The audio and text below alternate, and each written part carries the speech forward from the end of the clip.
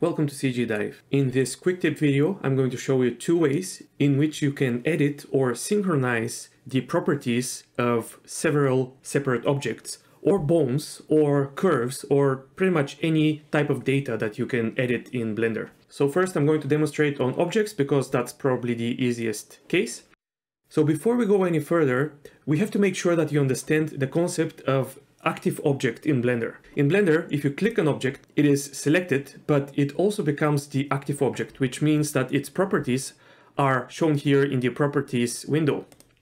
For example, here we can see the object properties of the monkey. If I select another object, then I'll be able to edit the properties of that object. If we select multiple objects by shift-clicking or box selecting, then you'll see that they are all selected, but only one of them has a special highlight around it, a brighter highlight, which means that this object is the active object. All other objects are simply selected and not active. And so if I edit any of these properties here, I'll be editing the properties of the active object. So for example, I can show the name of this object in the viewport. So now what do we do if we want to affect all of these objects at the same time? And for most properties in Blender, what you can do is have one object as active and other objects as selected. And then in the properties window, you can Alt and click the property that you want to affect. So I'll hold Alt and click on name, and the name appeared under all of these objects.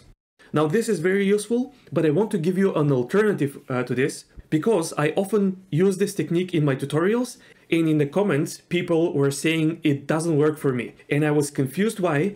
Eventually I figured out that it has to do with an user preference. So if you go to Edit, Preferences, Input, there is this Emulate 3-button mouse. So if you have a mouse with only 2 buttons, I would say go buy a proper mouse, but in the meantime you can check this setting, and that emulates the function of the middle mouse when you hold Alt and click the left mouse button.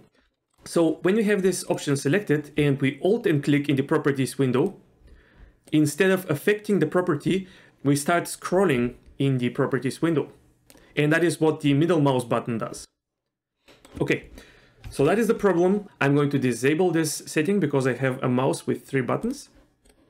But if you do have to keep this setting, there is an alternative to Alt and click, and it is a very good alternative. What you can do is simply click, normal click on the property, and then right click and choose copy to selected.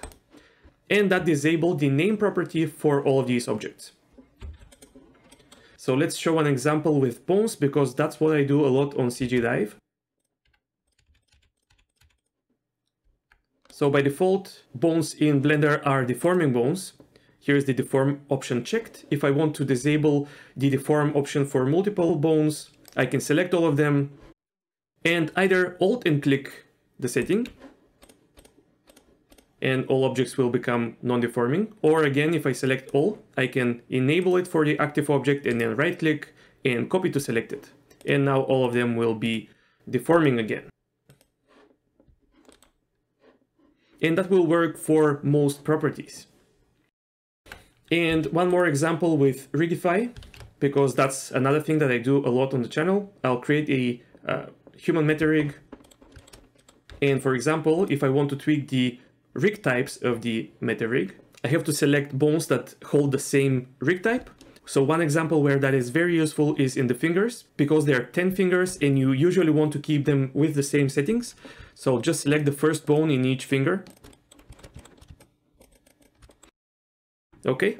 If I want to enable IK control for this bone, I can either Alt click, or I can just click and use copy to selected.